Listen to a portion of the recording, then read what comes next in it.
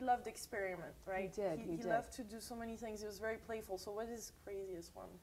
You know, I think the invention of the filament for the incandescent electric light, what we call the light bulb, is his craziest set of experiments, because he literally ransacked the jungles of the world to find the ideal substance for the filament. Amazingly enough, it was a strip of bamboo that was the first filament. It wasn't wire, which is what I think a lot of people think it was. It was bamboo. And because Edison was an amazing experimenter, he always started with nature.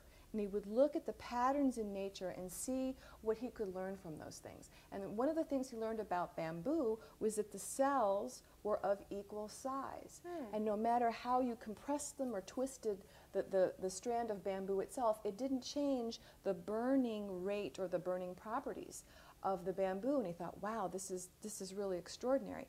So he then put sort of a tar-like substance, carbonized the bamboo and twisted it and made it various different shapes. So all these different experiments he went through for this strip of bamboo to get it to be held in place perfectly, to create a vacuum in the light bulb so the filament would burn properly, to hold the filament in place. It was like 5 inventions in one just to get one light bulb.